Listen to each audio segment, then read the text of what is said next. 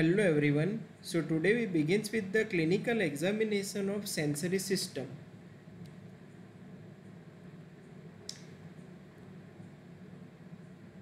We are going to do the sensory system examination in 5 different parts: tactile sensibility, joint sense, vibration sense, pain sensation and temperature sensation. Inside the tactile sensibility we are going to do the fine touch, crude touch, tactile localization, 2-point discrimination, stereognosis, barognosis and graphesthesia. Inside the joint sense, we are going to do the sense of position and appreciation of the movement. Inside the pain sensation, we are going to test the superficial pain and pressure pain. Before we begin with the sensory system examination, we must have to know about the dermatomes. What is dermatome? A dermatome is an area of skin that is mainly supplied by afferent nerve fibers from a single dorsal root of spinal nerve, which forms a part of a spinal nerve. There are 8 cervical nerves, 12 thoracic nerves, 5 lumbar nerves and 5 sacral nerves. Each of these nerves relays sensation from a particular region of the skin to the brain. Symptoms that follow a dermatome may indicate a pathology that involves the related nerve root. So here it is the C6, and if we are going to find any type of sensory defect in this area of the skin, there must be the possibility of defect at the level of C6. That's how we are going to find out the spinal cord injury or the level of spinal cord injury. So first we begins with the tactile sensibility. Fine touch. Tell subject to close his eyes and extend their arm in front of the examiner. Arms must be exposed, that means no any type of clothes are present over the arms. Take a cotton and touch parts of the skin. Start from the distal to the proximal part of the limb according to dermatomes, and tell subject to say yes when he feels the touch. So this is how we have to do the fine touch examination in the tactile sensibility. Next, crude touch. Tell subject to close his eyes and extend their arms in front of the examiner. Arms must be exposed. Take a hair aesthesiometer or blunt end of the pen and touch parts of the skin from distal to proximal part of the limb according to the dermatomes, and tell subject to say yes when he feels the crude touch. So this is how you have to check the crude touch in the tactile sensibility.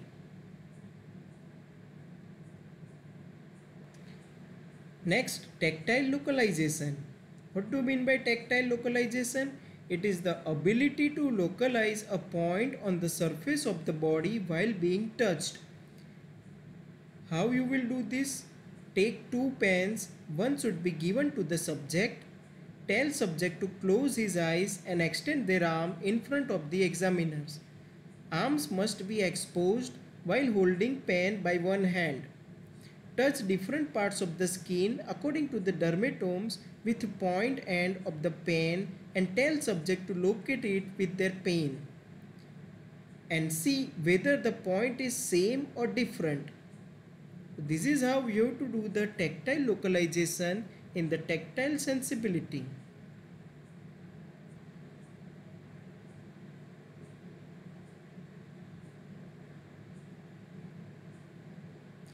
Now, 2-point discrimination. What do you mean by 2-point discrimination?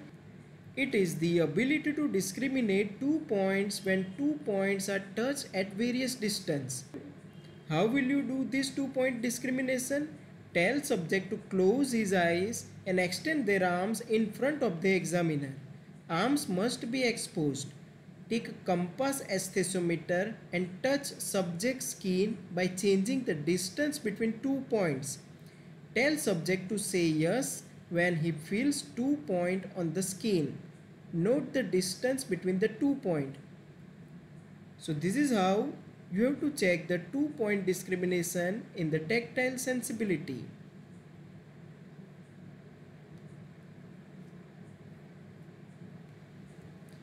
Now the next, stereognosis.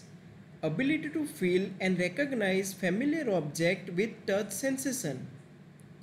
How will you do this stereognosis?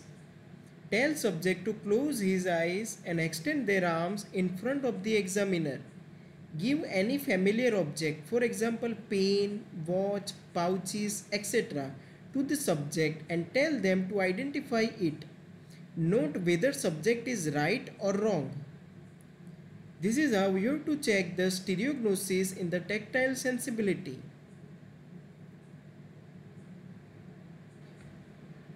Next, barognosis, or it is also known as paresthesia.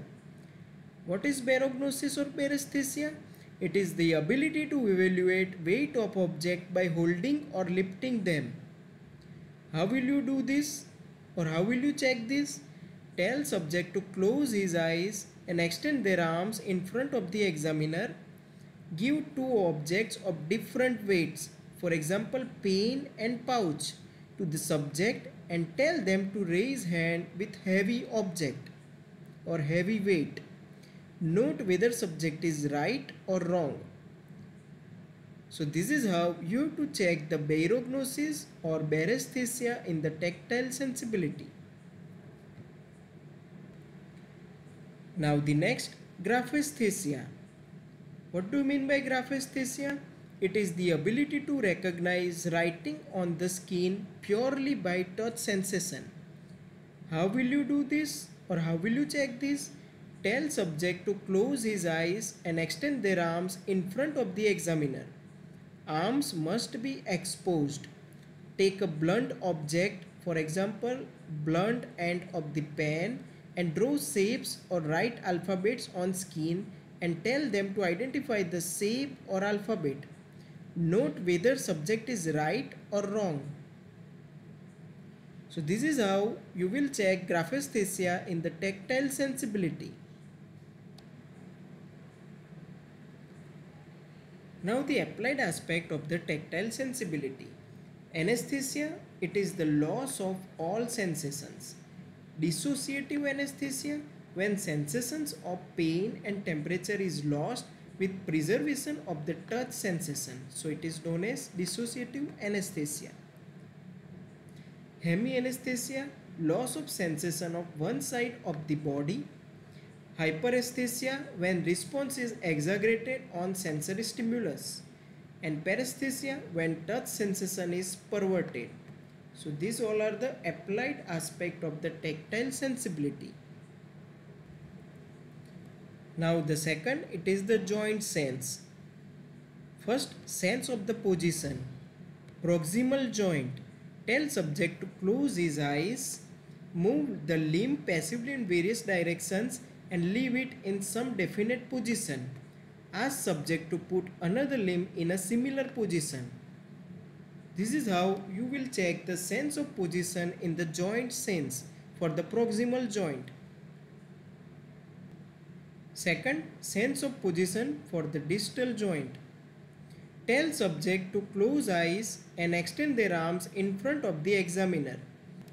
Examiner have to fix metacarpophalangeal joint of subject with one hand and hold index finger with another hand.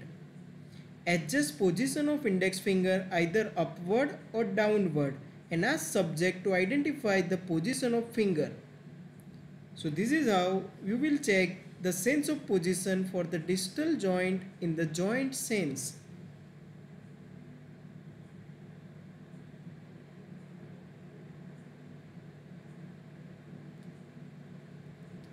Now the next, appreciation of movement. Tell subject to close his eyes, grasp any segment of limb firmly and then move gradually into another position. Ask subject to say yes as soon as he recognizes the movement. Normally movement of 10 degree can be appreciated at all joints. Ask if the subject can recognize the direction of the movement or not, either flexion or the extension of the movement. So this is how you will check the appreciation of movement in the joint sense. Now the third, vibration sense. Tell subject to close his eyes Place vibrating tuning fork on the bony prominence, for example styloid process of radius. Which are the other bony prominence? These are the lower end of the tibia, medial or lateral malleolus, mastoid process, olecranon process, etc. And tell them to say yes if he feels the vibrations. So place the vibrating tuning fork on the bony prominence, for example styloid process of the radius, and tell the subject to say yes he feels the vibration. So this is how you have to check the vibration sense. Now the fourth, pain sensation. First, superficial pain. Tell subject to close his eyes and extend their arms in front of the examiner. Arms must be exposed. Take a pin and lightly prick the areas of the skin according to the dermatomes and tell subject to say yes when he feels the pain. This is how you have to check the superficial pain in the pain sensation. Now the next, pressure pain. Tell subject to close his eyes, set algometer at 0 level and carefully press surface of the body.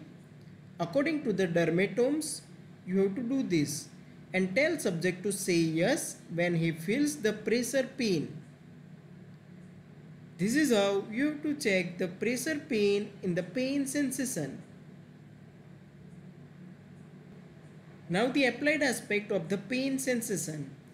Analgesia, it is the loss of pain sensation. Hypoalgesia means partial loss of the pain sensation. Hyperalgesia means exaggerated pain sensation. Now the next, temperature sensation. How you will check the temperature sensation? Tell subject to close his eyes and extend their arms in front of the examiner. Arms must be exposed. Take a temperature aesthesiometer and feel hot and cold water in different sides.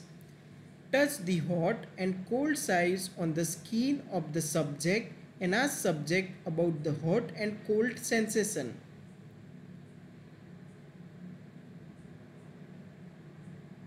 And check whether your subject is right or wrong.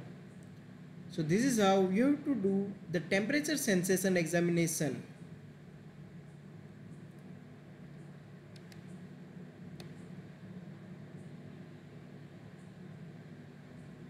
Now the sensory tracts. I am just giving you the rough idea about the sensory tracts in the spinal cord. Dorsal column system, spinothalamic tract and spinocerebellar tract. Dorsal column system, we are also saying it dorsal column medial lemniscus system. It is for the fine touch which includes the tactile localization and tactile discrimination, vibration sensation and proprioception. And these fibers runs in the gracile fasciculus and cuneate fasciculus on the dorsal side of the spinal cord. Next, spinothalamic tract. It includes the lateral spinothalamic tract and anterior or ventral spinothalamic tract. Lateral spinothalamic tract for the pain and temperature sensation, and ventral spinothalamic tract for the crude touch and pressure sensation. I am giving you just rough idea about the tract. For example, this is the right side and that is the left side. Alright. Now first, dorsal column system. Inside the dorsal column system, once the sensory fibers or afferent nerve fibers enter into the spinal cord, it ascends on the same side till the medulla oblongata. After the medulla oblongata, it crosses to the opposite side and ascends and go to the different areas of the brain. That is the dorsal column system. Alright. Now the next, spinothalamic tract.